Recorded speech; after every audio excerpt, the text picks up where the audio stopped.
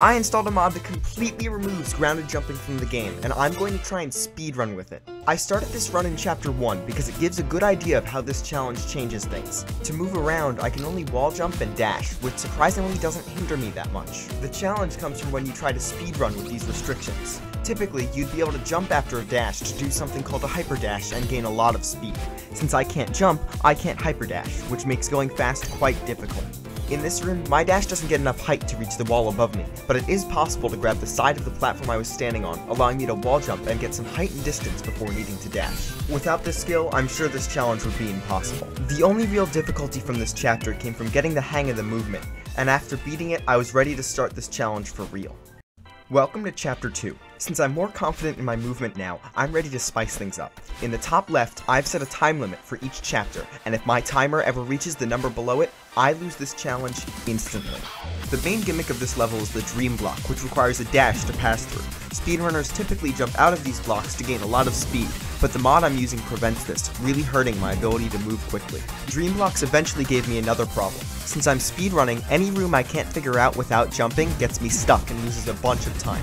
This happened for the first time in this room here. I needed to use a dash to reach the dream block, and needed to save that dash in order to pass through it.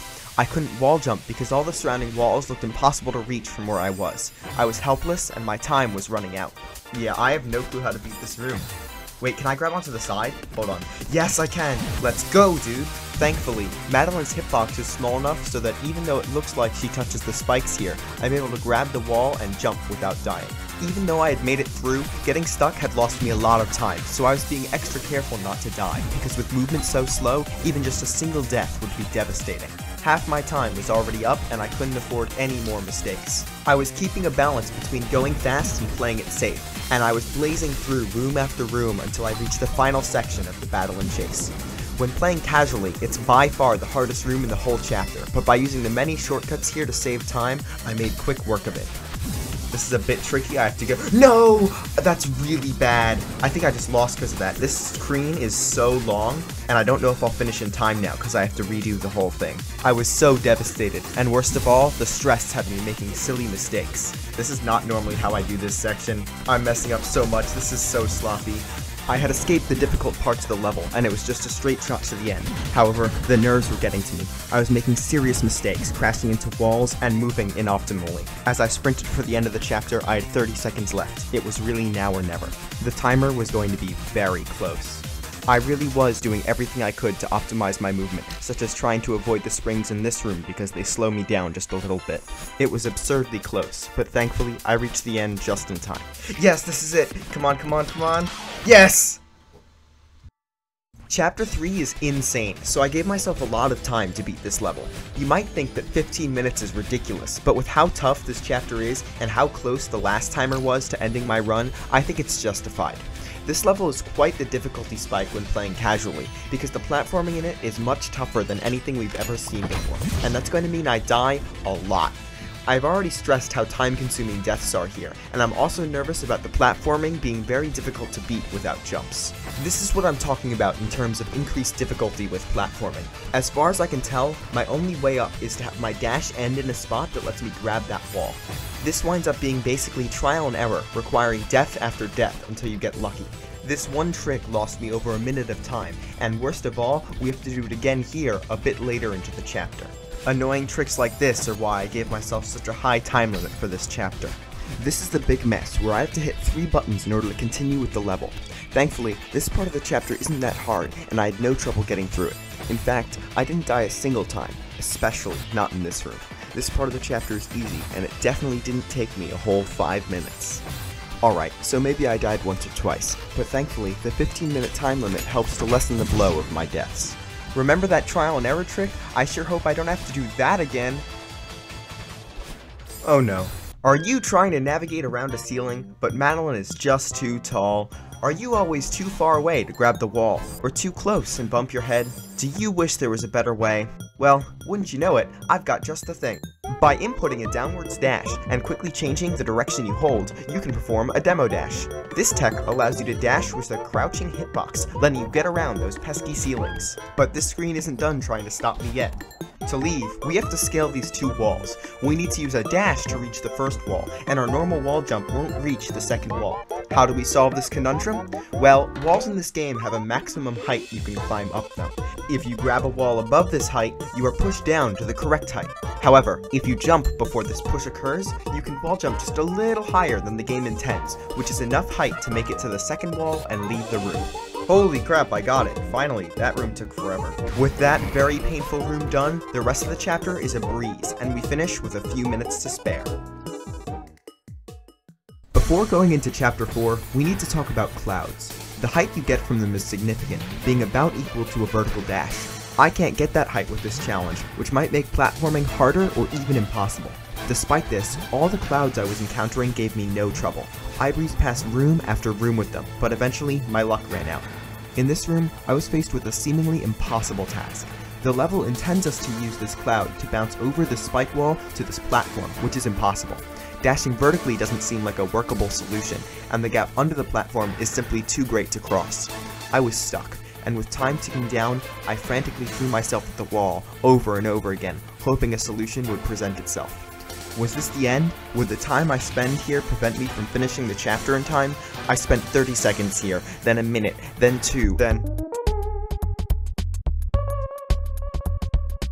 There's a mechanic called a wall boost that lets you gain a lot of height from wall jumping after a vertical dash, but it won't work if there are spikes between you and the wall, so all we have to do is get between the spikes and the wall.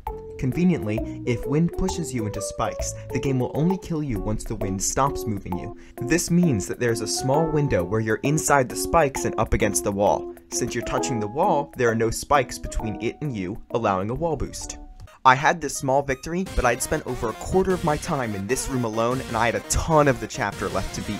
I knew that I'd have to play seriously well if I wanted to finish before my 8 minutes were up, so play well I did.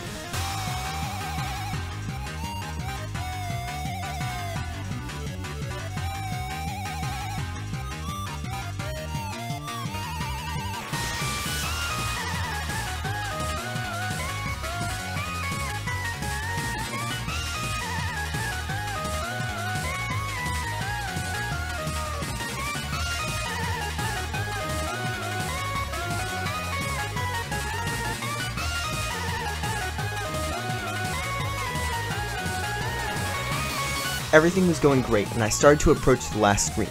I knew the timer would be close since I had a few deaths getting here, but I was very confident I'd finish on time since I had almost 40 seconds left when I entered the final screen.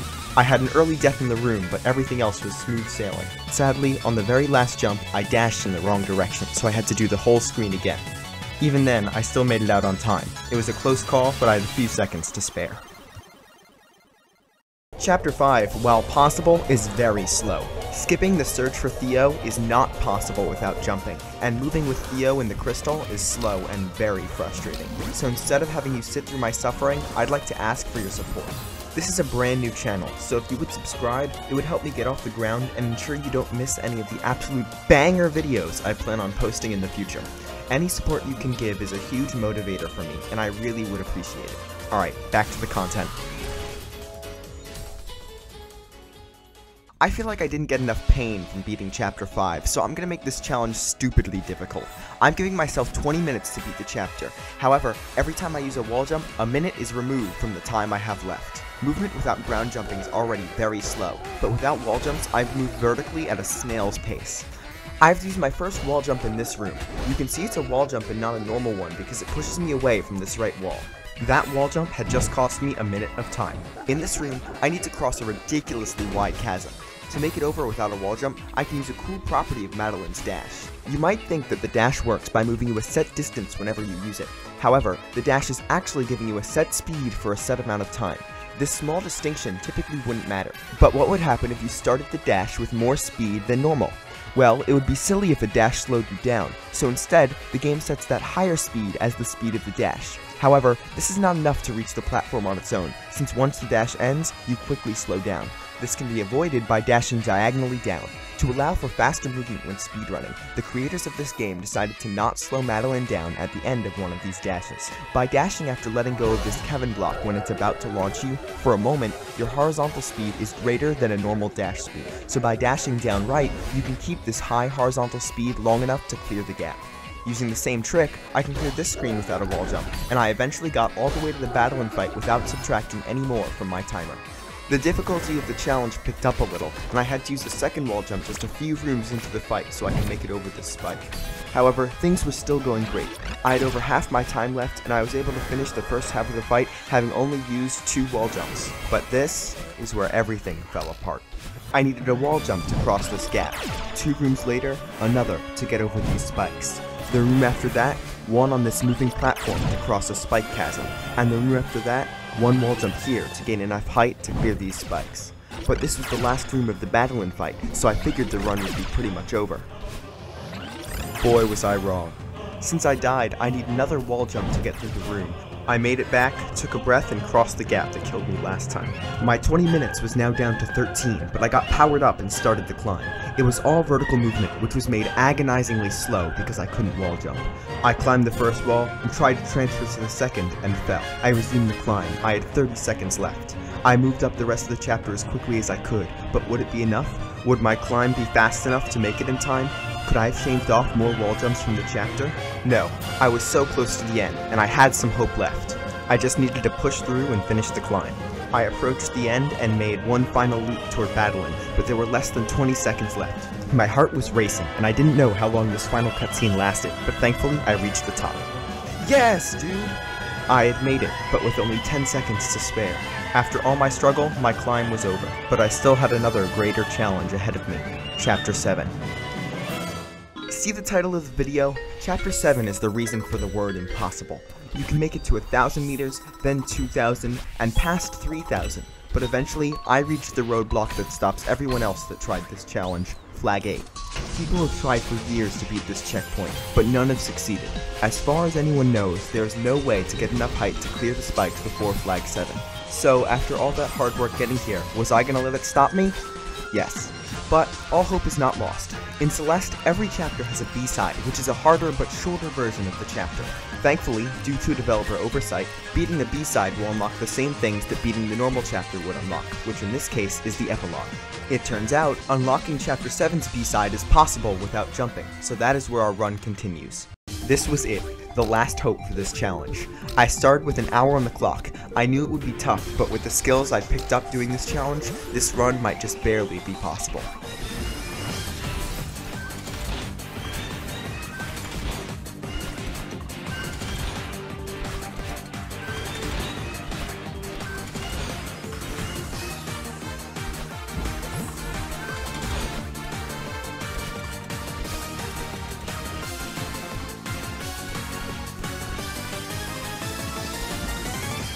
Things got tough at the 1,000 meter mark. This portion of the chapter relies on jumping out of dream blocks, which I can't do. To get around this, I had to get creative with my platforming, and do things like grab onto the side of dream blocks to wall jump. For other rooms, I had to dash in unintended directions to skip challenges that expected a jump, but this room gave me the most trouble so far. To clear it, I needed precise wall jumps to gain height while conserving my dashes, then a precise dash to make it to this dream block. Finally, I needed to line up and time a very precise wall jump off the side of these spikes in a way that lets me maintain my speed from the dream block. Things got a bit easier for a while, letting me breeze through the 1,500 meter section of the chapter, but things picked up again in this 2,000 meter room, which requires multiple mid-air bounces off of snowballs. However, nothing could prepare me for the challenge I had awaiting me. To beat this next room, you must gain enough height to reach Battlein and launch to the next section. In order to get enough height, you must do a wall boost off of this block. When hitting the switch the intended way, it moves too fast for us to be able to wall jump off of. To get around this, you have to do precise movements so that you land on the cloud without hitting the switch. This lets you hit it a bit later than intended, which times the moving block perfectly. However, that movement is just the beginning. In order to actually reach Battlein, multiple nearly frame-perfect and pixel-perfect dashes are required so that you gain the maximum height possible. Then, a nearly frame-perfect wall boost is needed. If your dashes or wall boost were too early or too far to the right, Madeline's momentum from the wall boost sends her into the spikes. Dash too late or too far to the left, you'll either hit your head on the block or not gain enough height. I threw myself at this trick over and over again, sometimes sometimes getting just a pixel or two away from battling, but no matter how close I got, I couldn't seem to make the jump. I panicked, first using a save state so I could try the trick more frequently, then slowing down the game to more easily time the precise dashes, but it wasn't meant to be. My time ran out, and my run was over. I was devastated. I knew the trick was possible, and I'd even seen someone do it without cheats using pause buffering, but I had failed the speedrun. However, I decided that despite this, I wanted to see how far I could take this challenge, so let's keep going. To pass the last room of the 2500 meter section, you have to dash while on the moving block, maneuver to the left side of the block while it's moving, and wall jump off of it so that you get the block's momentum. Oh, and did I mention that the left side of the block is covered in spikes? The top of the spikes are exactly 1 pixel lower than the top of the platform, meaning you have exactly 1 pixel to wall jump off of. How fun! Once you make it past all that, you can start the final climb to the summit. You can get quite far before hitting another roadblock, Flag 13. This is what Flag 13 looks like with jumps. That is not happening. Even if you were to somehow make Madeline invincible, you can't get enough height to make it from one cloud to the other. The only way to beat this jumpless is to somehow phase through the spike wall on the right. Remember the demo dash I told you about? Well, this is another use for it. However, no matter how close I start the dash to the spikes, it always ends too quickly, killing me.